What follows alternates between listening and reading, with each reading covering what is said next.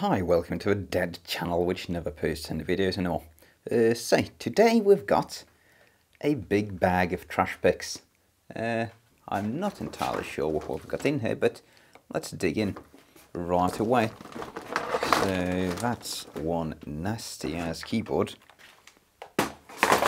Goes away. That's another nasty ass keyboard. Goes away. Here we've got a Fujitsu laptop, Windows 7, so not entirely ancient, but still probably not very new. Another one just like it. These Fujitsu chargers to go with a laptop, that's good. These docking stations to go with them. So we've got Ethernet, couple of USBs, DVI, DisplayPort, more USBs. Not very impressive. Not very impressive at all. Parallel port. So these are probably not very modern at all. That belongs to the disgusting keyboard. What's that? 48 volt DC adapter. Well, that's an oddity. 48 volts. Let's throw that in the pile. Another laptop adapter. The stuff is wet. And nasty ass mouse which has batteries in it. Rechargeable. Probably not going to recognize those. Bunch of receivers for the mice. 2 receivers. We have just 3 mice with 2 receivers. Okay, let's see if any of this stuff works. So the input devices are all nasty and disgusting, and I'm going to just throw those away. These laptops seem to be relatively fresh.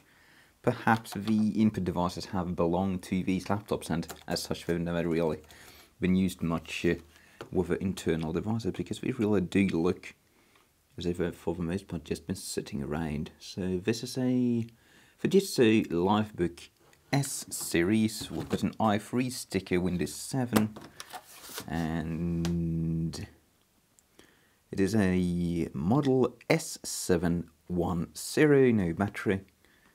We do seem to have RAM. I'm not sure if we'll get a hard drive. We don't usually get hard drives in these. But let's just take it out to make sure. This one doesn't seem to be entirely drenched, so I think we're going to... Oh, we do have a hard drive. Okay. Let's take that out, because I don't want that booting up into someone else's system. I'm just going to instantly nuke that. So, well, 320 gig, say to 3 gigs. A decent drive, Hitachi. So, the most useful thing we're going to get out of these drives is we're going to know for how long these PCs have been running, how many hours they've got.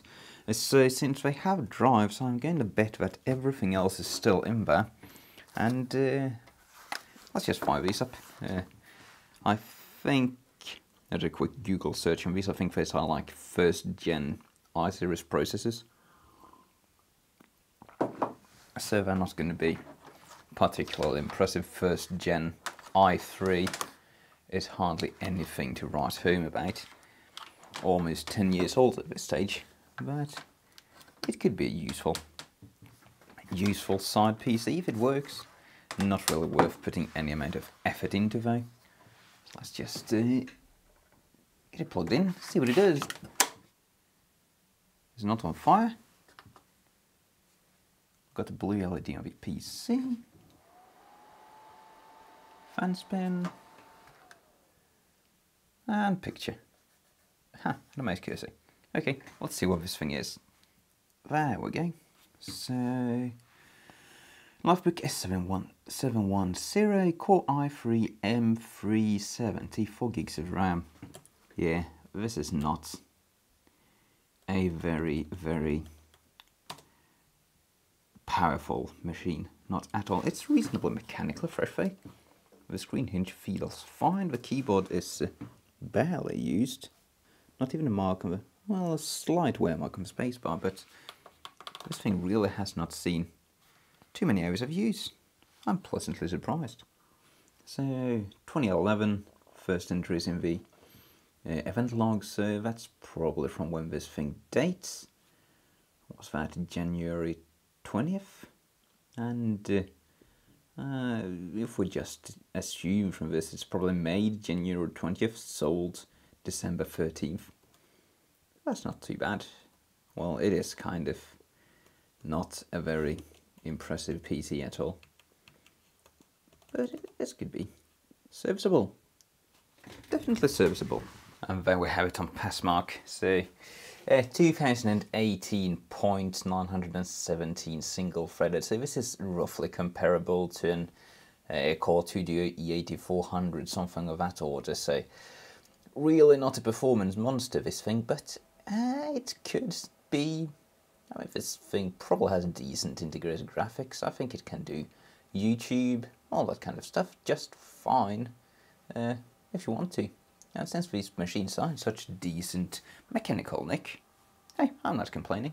Oh wow, look at this. This is an amazing feature I've never seen on any other notebook. This is a hatch, which you pop out,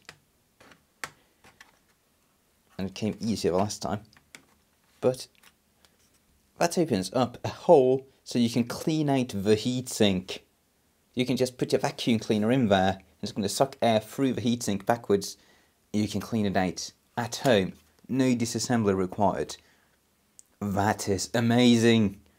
This is the kind of stuff I love seeing in Fujitsu notebooks, because they always have these weird quirky features. We also have, like, this is a Fujitsu staple. This is like soft foamy material, just to make it a bit more comfortable. The older machines used to almost have the entire bottom coated with this stuff, and it doesn't even get all that nasty. So, yeah. Why has no one else done this? This is amazing. Absolutely amazing. And I can't get it back. Damn it. Thumbs up Fujitsu. So let's just pop out of the underside while we're at it and have a bit of a look. Make sure nothing's horribly wrong in here. Oh, it looks pretty fresh. So this one's had some liquid intrusion. You can see here on the case it's been kind of seeping in. That's probably from when it was lying outside in the rain in the trash, as so many of these things are, but at a cursory glance nothing seems to be obviously screw with the main board. No big corrosion marks around the battery connectors. That's a big thing to look for. It looks just fine.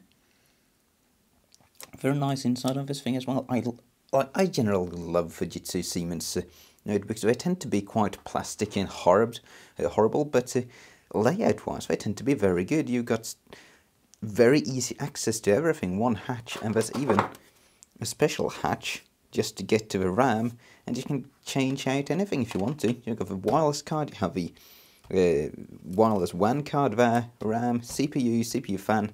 Everything's so easy to access. It's a bit of a bother to get the motherboard out, sure, but from generally you don't need to get the motherboard out. And these, I don't think I've ever seen a Fujitsu Siemens which has suffered bad motherboards, save for ones which have been just mechanically thrashed to bits. One I even had serviced, which had someone take an iron bar, just jam it through the top of the screen, right through the panel, which is stopped just barely short of the keyboard, and it survived. Despite the keyboard being almost mashed, the motherboard made it just fine. And mechanically it made it just fine as well. Just shoved a new panel in there and everything was peach. So yeah, I think this thing's just going to need a blowjob, and then we're going to be good to go. So let's check its brother out, see if it's just as nice, and I guess we're pretty much done here. So here's number 2. Let's open her up, see. That's pretty much just as fresh as the other one, I'd say. A bit of food on the enter key. No real wear on the spacebar. No real wear on the mouse buttons either, nor the touchpad. So these have definitely been living an office life with external input devices, which is very good for the mechanical sturdiness, obviously. I'm a bit bothered I didn't get the batteries with them. They've probably been recycled properly. So that's a bit of a shame, because they'd probably been reasonably serviceable. Nick, I don't think they'd seen many cycles at all. They'd probably be at like 50% capacity or something. Perhaps I'll have to go back and I'll look for them. But let's just plug this guy in as well. Let's see if there's going to be smoke coming out. Or if it's alive as well. This one also has a hard drive, you can hear it. So let's just not allow it to boot. Let's just go straight into the BIOS and see. And we've got the same hardware, same everything. So I bet these are just, well, these obviously come from the same place. They've been sold at the same time. What's the event log say? Post memory resized in 2011. So, yeah, nothing special at all. Hard drive is detected. Yeah, this can just work fine. There's going to be nothing wrong with this, I bet. Sweet. I just need to figure out how to get a couple of batteries for these, and they'll be decent little spare machines. Now, something which actually is impressive is the AC adapters which shipped with these, because dated 2010-07 have a problem with right adapters, but these are rated, what's it say, 19 volts, 5.27 amps. So these are just super heavy duty adapters. I would expect to get a 65 watt adapter with one of these, and what's it, 5.3 times 19, this is going to be like a 120 watt adapter or something of a sort. Just ridiculous amounts of power.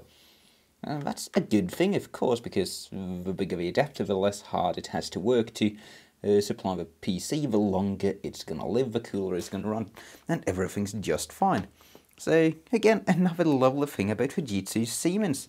They've entirely overspec'd the AC adapters for these things, just so they've built a very nice looking PC. Well, not very nice looking, because these things are ugly as sin, but very well, shall we say, designed PCs, since they have survived the tooth of time. Now, they do look a bit nasty, so let's bring out the Ajax.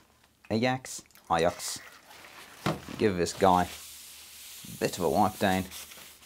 I'll bet it's going to look like new. As far as the input devices go, though, I don't think anyone's going to blame me for giving them a quick death. Ugh. Yuck. But never mind those crap input devices, because we've saved these PCs which, while they are a bit old and certainly have more than their fair share of numbers behind them, if we look at the smart data out of the drives, geez, 32,000 times. These guys have almost never been turned off. They're physically fresh and certainly in serviceable condition. You would not be able to tell these guys are as old as they really are. So, with that, I'm just going to thank you for watching. Cheerio.